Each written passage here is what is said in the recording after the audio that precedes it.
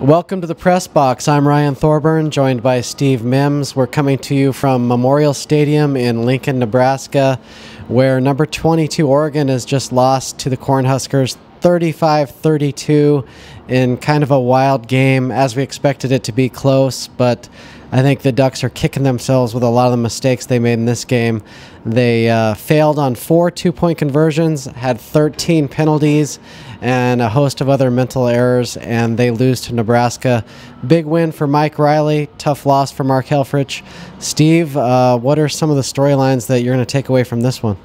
Well, I think you mentioned the two-point conversions. You know, Oregon, it's worked to their advantage quite a bit in the past, but this is kind of one where it came down to both teams scored the same amount of touchdowns. Oregon went for 2. It didn't work out for them this time around. And then the injuries. I mean, Royce Freeman goes out in the first quarter. We don't know when he's coming back. Gary Campbell said it's not real serious.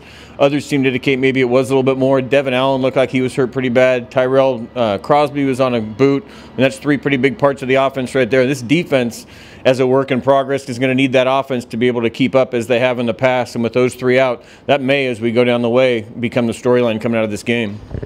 I guess what's impressive, or what you can take from this if you're an Oregon fan, is despite losing Crosby, the starting left tackle, Royce Freeman, a Heisman candidate if Oregon were, in the chase this year, great running back, they still ran for 336 yards. They had a 97-yard drive to take the lead late.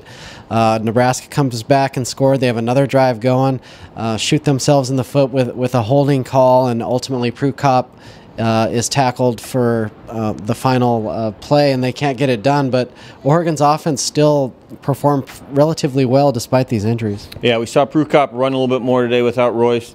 Kenai Benoit had, I think, 41 and 46-yard runs, and he's shown that before. He's got kind of a breakaway. He doesn't necessarily look like your breakaway back, but he is. And then Tony Brooks-James, who looks like your breakaway back, became their short yardage guy, scored a couple of short ones. And like I say, with Prukop, overthrew Carrington again, missed Nelson on one. There's been a couple of throws I'm sure he wants back, and then ran it. And then they mentioned that last play. Just they were supposed to throw it. He went back, tried to step up a little bit. Pressure got to him, and couldn't even get rid of the ball to give him a chance to continue the game. Defensively, Brady Hoke's walking a fine line, not just with injuries, but trying to be really aggressive, more aggressive than last year's group, but yet you're called for four pass interference calls. Hoke's likes challenging the receivers, but maybe the hand placement isn't there. And then 4th and 9, they have Nebraska in a 4th and 9 after Oregon had taken the lead. Tommy Armstrong's able to convert that and then run for a 34-yard touchdown. The defense improved, but still, like the team as a whole, just can't quite finish. Yeah, and we saw 5 first-time starters in there. A.J. Hodgkins, as we expected, didn't play after getting hurt. The confusing one's Troy Dye, the Pac-12 Defensive Player of the Week 2 weeks ago, didn't play on defense, played on special teams. No explanation, so that's just sort of a mystery as to why he didn't. We saw a true freshman, Brendan Schooler, starting at safety. Another freshman, Drayton Carlberg, starts on the line, so he's moving some things around.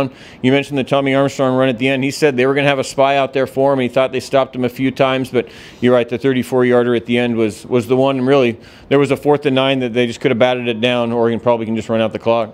So Oregon kind of with some puzzling decisions, still trying to solve their own puzzle about, who the best players are to put on the field for defense, how to make up for some of these injuries.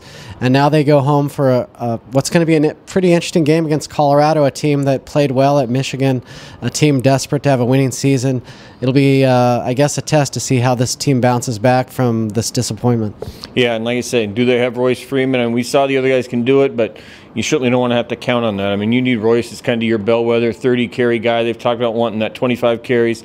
We haven't seen Brooks, James, Benoit, or Griffin. I don't think any of us had more than 14 carries in a game. So you're really kind of mixing and matches instead of having your one main guy. All right, well, that's going to do it from the Heartland. We'll see you back in Eugene next week. Thanks for tuning in.